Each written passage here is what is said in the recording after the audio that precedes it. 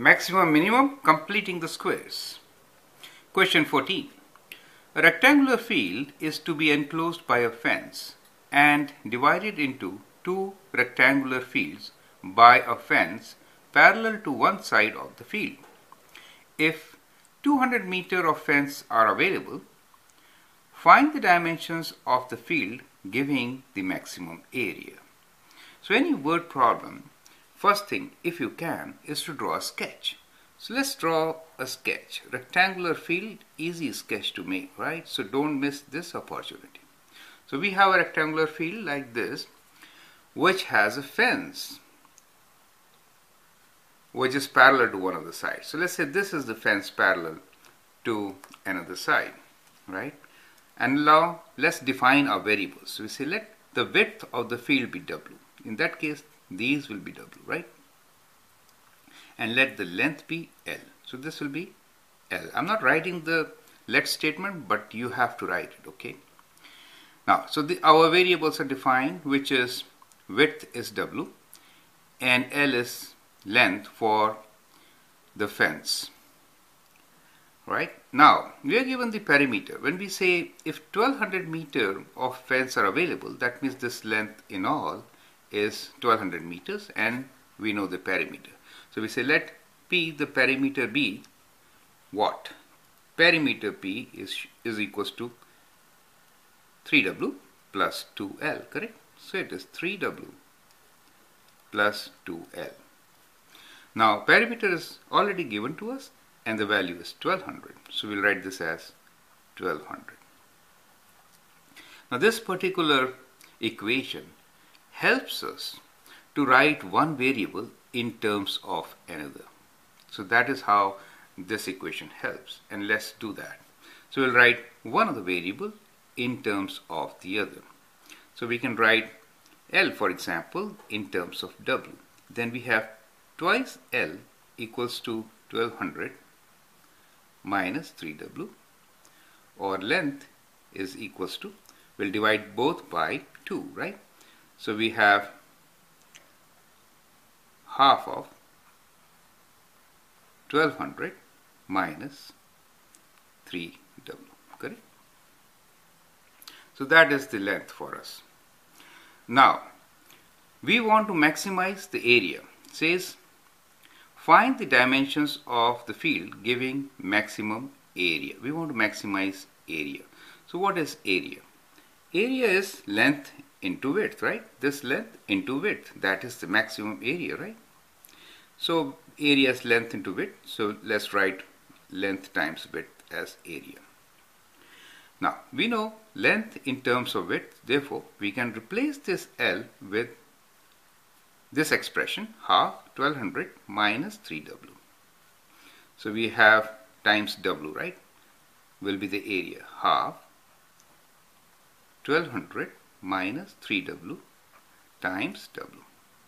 So that becomes area as a function of width. So area in terms of one variable, width. Now from here we can expand this. So we'll multiply every term here with half W, right? So if you do half of 1200, you get 600, right? So let's 600 W, and then half of 3 is 3 over 2 with minus sign, minus 3 over 2. W times W becomes W square. So that becomes our area. Now it is good practice to always write any polynomial or quadratic equation with highest degree first and then decreasing order. So I'll prefer to write this as minus 3 over 2 W square plus 600 W, correct? So we get our quadratic equation, and now to find the maximum area, we'll adopt completing the squares method, find the vertex. Now since this is negative, we know our parabola is going to go open downwards, right, like this, and therefore we are expecting a maximum here at the vertex. By completing the squares, we'll get the point of the vertex, and that will give us the maximum dimensions, correct? So let's do that part. So first step in completing the squares is factor out the leading coefficient, right? So we can write A equals to minus 3 over 2 is the term which we need to factor, correct? Which is leading coefficient of this equation, W square coefficient, right? So in the brackets we get W square plus, plus divided by minus gives you minus, right? So minus, and 3 over 2 divided by 3 over 2. That means first you divide by 3, then you multiply by 2. If you divide by 3, you get what? 600 divided by 3 is 200, and when you multiply by 2, you get 400, and that is how we get here 400 W, right? I would like you to do it carefully, right? So that you understand this step. So what we did was, we divided 600 by 3 over 2, because we factored this. Second check is, you can multiply and check, do you get 600 W or not? Minus times minus is plus, right? So you get plus. 3 times 4 is 12. 12 divided by 2 is 6. So 600. So that's perfect, right? Next step is, do half of this, which is 200, and square it. Add that term and subtract that term. So we get minus 3 over 2 W square minus 400 W plus half of this is 200.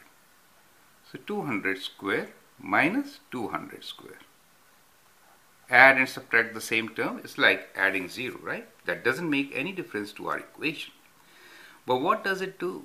It makes the first 3 terms as a perfect square. It can be written as, you can always write this as W minus 200 whole square. Do you understand? So that was the idea. That is why we did half of the center term, half of coefficient of W, squared it and added and subtracted it. And the third term, now 3 terms are involved here. The fourth term is minus 200 square. So we can square this and write down as 4 and 4 zeros, right? Correct? That is our almost the equation in vertex form. Now we'll open the bracket and write down our equation. So when we open the bracket, we get minus 3 over 2 times W minus 200 whole square, and now 40,000. 40,000 divided by 2 is 20,000, and times 3 is 60,000, right? And minus times minus is plus, so plus 60,000, correct? So this is the equation in vertex form. Since we have a leading coefficient of minus, it is a parabola which opens downwards, and therefore there is a maximum. So maximum area is how much? Maximum area is 60,000, right?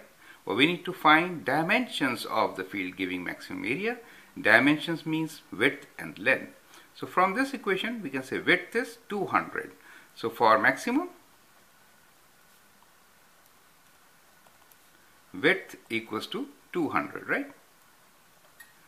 And how about, and the units are meters, correct? We write 200 meters. And how about length? Length is 1200 minus 3 times width and half, correct? So we say length, so let me calculate length here now. So length will be equals to half of 1200 minus 3 times width, which is 3 times 200 is 600. 600. So which is half of 1200 minus 600. 1200 minus 600 is 600, and half of that is 300, correct? And therefore, width is 200 meters and length is 300 meters. And that is our answer, correct? I hope you understand and appreciate it. Thank you.